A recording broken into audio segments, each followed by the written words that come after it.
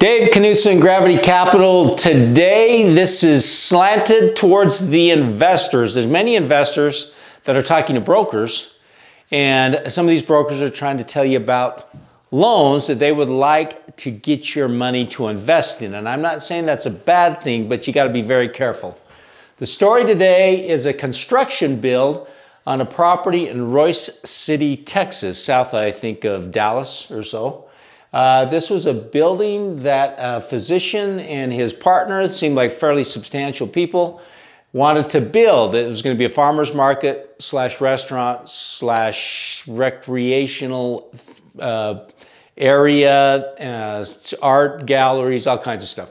The property had been probably half built, and this was a deal that was brought to us. Broker story. The broker brought us, which we deal with brokers all the time. We love them, but you got to be careful. So the original story came to us free and clear. The owners, borrowers, had invested $1 million. They had $500,000 in the bank, and they wanted $1 million to complete the property. Before I went out there, I was a little suspicious about the deal and wanted to do a walkthrough with the owner, and we did a FaceTime, which was pretty neat. The property actually is pretty spectacular. But the owner's side of the story was this. Property was not free and clear. They still owed $170,000. In addition to that, the borrowers still had $300,000 in unpaid construction costs. It's not that they were not going to get paid. They were just on the books for $300,000. They had invested about $700,000 in the property, and they had about $100,000 in the bank.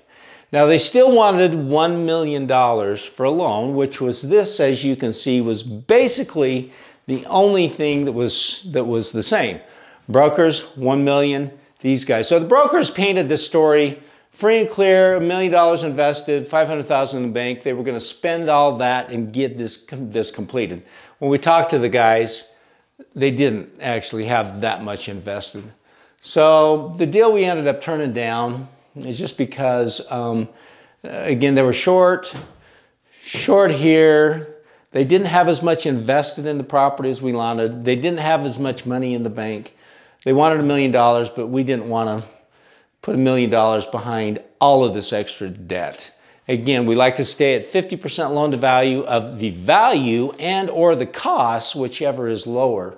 So if they were going to spend $2 million, we didn't want to spend more than $1 million, but then we'd want to make sure that this thing was worth more than $2 million when it was done. I had some questions as to what it was worth. Remote area, they were going to run and operate it themselves. COVID was rampant, and just didn't make any sense. So the only thing I'm trying to point out to you at this point is that when you hear a story from a broker, again, this is for people who want to invest, do a whole bunch of due diligence, make sure it all checks out. We could have checked all this with bank records, how much they'd really spent. This all would have come out in the end, but did it real quickly with a phone call.